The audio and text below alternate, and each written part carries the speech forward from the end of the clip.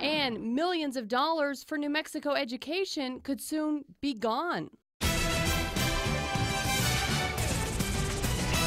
Good afternoon, I'm Kim Baez. It is getting a lot of attention right now in Santa Fe. Tens of millions of federal education dollars at stake, all because of how the state has been paying for special education. And while education officials are fighting to get that money back, it could be out of their hands. News 13's Alex Goldsmith is live in Santa Fe to explain.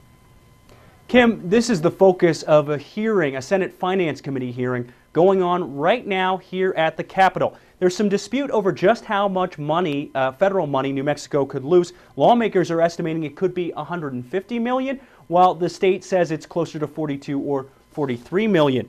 The problem stems from a federal policy that requires states to maintain or increase state funding for special education or get their federal grant funding cut.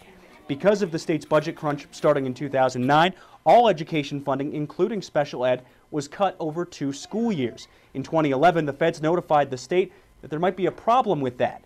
Last August, New Mexico formally applied for a waiver so they wouldn't have to see money taken away. That waiver is still under consideration while New Mexico gives the feds more information. Education Secretary-designate Hannah Scandera says students in need will get served no matter what the feds ultimately decide.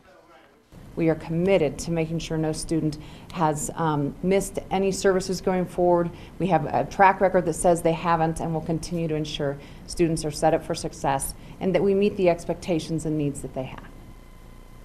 If the waiver is denied, PED says New Mexico would see federal grant funding cut about $43 million over the next 2 years. They say they're already prepared for that. The State Department of Education says it's already set aside half of that money from its proposal for next year's budget, just in case the waiver gets denied. Back to you. Okay, thanks, Alex.